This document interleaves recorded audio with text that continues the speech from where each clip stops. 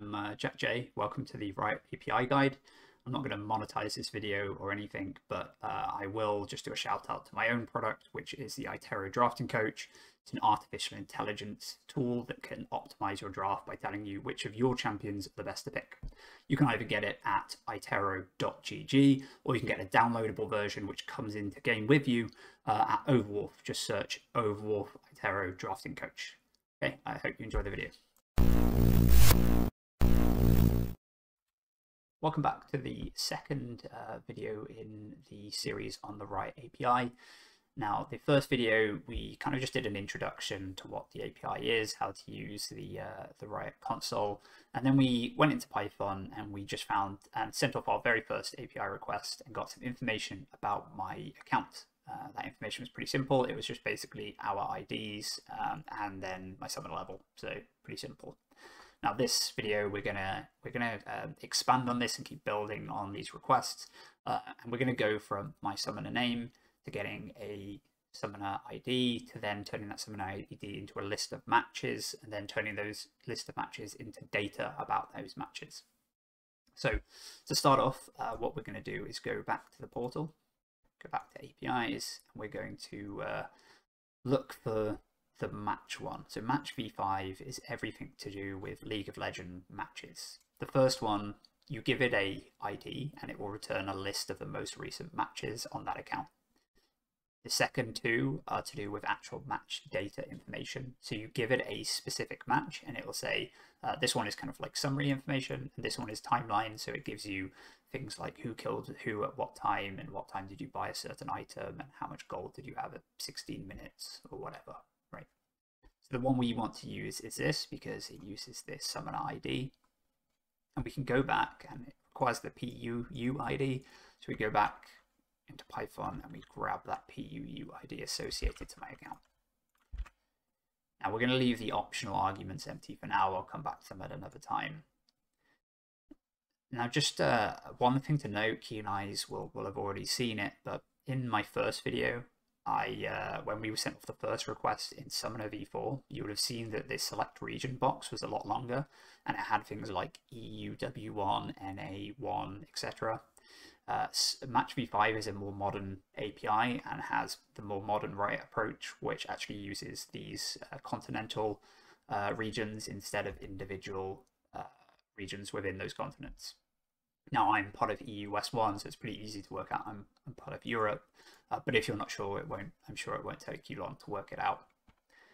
So then we execute that request, ensuring that I'm still using the development key. We head down, we get the 200, congrats, and then we get a list which contains 20 games. So my most recent 20 games on this account. So let's get this into Python. Exact same approach. We copy the request URL. We do scroll down.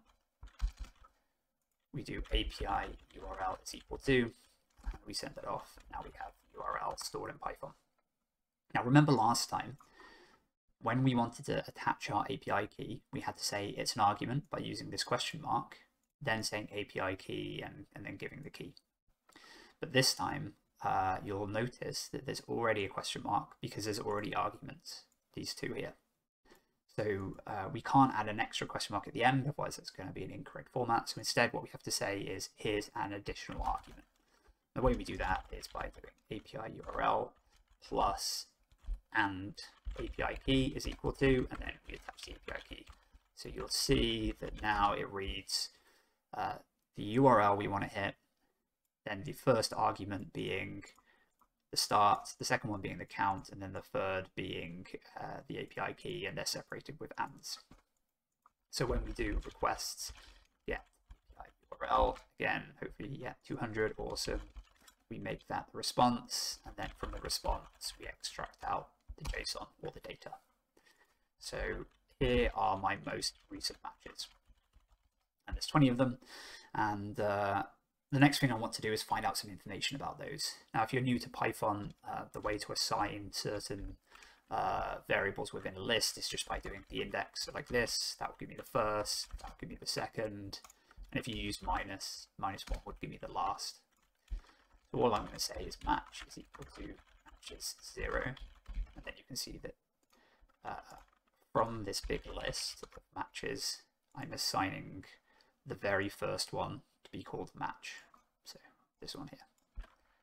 Cool. So now the next thing to do is copy that,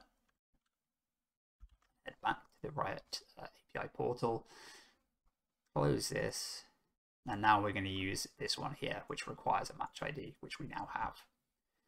Of course, if you want to find out more about what all this means, then please do have a good read, have a good look, but I'm just going to skip it for now and head down to where we can input the match ID, change the region, make sure I'm the right key, send it off.